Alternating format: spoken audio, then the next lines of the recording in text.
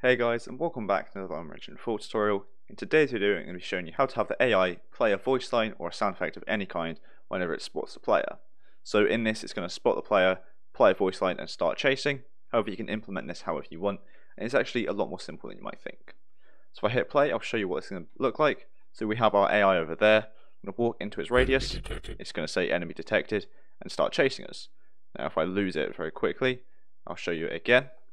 So I've lost it. You heard it didn't continue saying it after it spotted us, it said it once. And if we go back into its sight, it says it once more, and it continues chasing us again. So if I just lose it once again, you see it isn't spamming the sound effect, it only plays it once. You heard it again there as I quickly lost it and got it back again. And there we go. So this is what we're making today. Like I say, it's actually quite simple, but it can be very effective as well. So it doesn't continue playing all the time, only when it sees us for the first time after losing us. Just like that. So let me delete this code and I'll show you how I've done it. So the first step we want to take is we want to import our sound effect. Now I'm using one which I got off of freesound.org, and this one is by someone named D Hemming, or however you pronounce that, and it is licensed under the attribution license. So if you want to use the sound effect, you will need to attribute them as well. So credit them, say who it's by, and leave a link to it and stuff like that. And I'll leave a link to it in the description down below where you can get more information on it and also download it there. But what it sounds like is that. So I'm going to be using this one today, and what we're going to do once you have that is we're going to right click on it and create a queue, giving it the same name, whatever you like, or enemy detected queue, like that. And I'm going to open it up straight away, and all we want to do in here is just tick override attenuation and hit save. And that's just purely because I want this to be location based, so it plays where the enemy is or where the AI is which sees us. I'm going to close that straight away. And the rest of the code we just want to do in our enemy BP. So in this I'm going to be opening up my AI, which I've named AI enemy voice. If you don't have one, you can just duplicate your character blueprint, open it up and change all the code in there. And the reason I have one is just because I have my very basic chase code in here, which I'm going to be implementing into this as well, which I went over more in a previous video. But once you've opened up your character blueprint, we're going to go over to the viewport, and that's the AI character blueprint, sorry. We're going to go to the viewport, add a component, and we're going to add pawn sensing there, like so. Leave all the settings as default, but I'm going to change the peripheral vision angle to be 35 instead of 90, and I'll leave the sight radius as maybe 3000 instead of 5000. And if we just close this a bit, drag and drop our AI into the level and click it, you can see this green cone here is the sight. So I think the angle looks good, but I'm going to lower the sight radius again to maybe 1200. I think that's good for me. You might want to have that bigger if you want, but just for the example in this video, that's how I'm having it.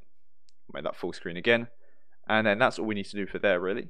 This just allows the AI to actually be able to see the player. So again, make sure you've got C pawns enabled. And then in the bottom here we have events. I'm going to hit the plus on C pawn, so it's going to fire off this event whenever it sees another pawn, which in our case is the player. And to make sure it is the player, we're going to come out of pawn there and cast to our character, which for me is third person character. But for you, it's going to be third, first, whatever you've named it. And the reason we're doing this is just so it checks to see if we are looking at the character BP or at the player character. And if you don't want it to be specific to that, you don't need to do the cast, you can just come straight out of it. So after this, what we're going to do is hold down S, left click to get a sequence. Now what I'm going to do is then I'm going to go into my chase code, as I want to implement this into playing the sound effect and the chase. So then 1 is going to go into my chase. You can do that in then 0 if you want, but I'm doing it off then 1, and again I'm not going into the chase code today. This is it, however, so you can look into that there. That's what it is. You can pause the video and copy it, but like I say, I do have a more in-depth video on creating a much better chase code than this. But that's it there, and that just means that it still will chase when it sees the player as well as the sound effect. So then off of this then 0 here for the sequence, I'm going to hold down S and left click to get another sequence, connect that to then 0. So we've got a sequence go into a sequence. Out of then 1 of this, we want to get a re-triggerable delay. I'm going to set the duration to be 1. And this just means 1 second after the AI stops seeing the player, it can then play it again once it sees the player. So essentially, if you walk out of the AI's sight and then walk straight back in again straight away, it's not going to play the sound effect immediately again, because the AI wouldn't really need to say that as you haven't really left. But if you leave and then 1 second later you come back in, it will play the sound effect again. So you can increase or decrease that to be as much as you like. However, do not go below 0.6, as the pawn sensing interval is 0.5 by default. Don't go equal to or below that, because then it will constantly spam the sound effect, which you don't want. So I'm going for 1 second. Then I'm going to hold down O, left click to get do once, connecting the execution into then 0 and the reset into completed of the retriggerable delay, because the do once will mean that obviously the play sound effect will only play it once, and then it will reset it after this duration of the delay has been completed, so 1 second after the AI stops seeing us. And because it's a retriggerable delay, this will keep starting at 1 every time this event is fired off, so every time the AI sees us, which is perfect. Out of completed of the do once, we want to get a play sound at location, if I could spell that correctly, play sound at location there, with the sound being the sound effect we made earlier, which I named mine enemy detected Q there, and the location is just going to be get actor location, so it plays it wherever the AI is, like so. And that's the code done. It's very, very simple. So what it is whenever the AI sees the player, it's going to play the sound effect, and it'll only do it once until the AI stops seeing the player for a long enough duration, and then it can be played again as soon as the player is spotted again.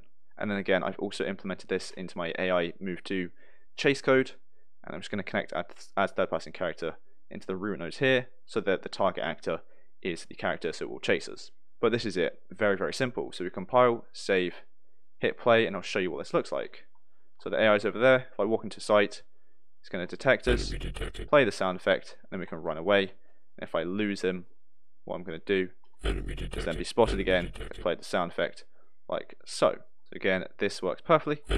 So it sees us, plays the sound effect, starts chasing us, but again, the chase isn't part of this video.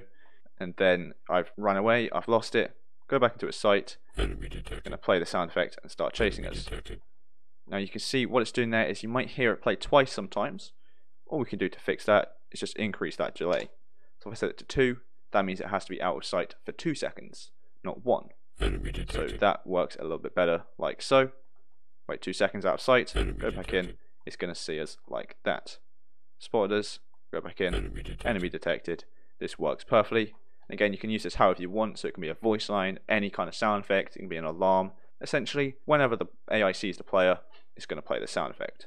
Like I say, very simple, works great. If you have any more ideas or suggestions, or you want to add something onto this, let me know in the comments down below, and I'll be sure to help you out. So I think that'll be it for this video, as we've done everything we want to do. We set up this simple code in which when the AI sees us, it's going to play a sound effect and start chasing us, and again the chase is in a different video, but it plays the sound effect and it doesn't spam it either, it only plays it once, and as soon as we walk out of its site and back in again, it will play the sound effect like that again perfectly. So thanks so much for watching, I hope you enjoyed and I hope you found it helpful, and if you did, make sure to like and subscribe down below. So thanks so much for watching, and I'll see you in the next one.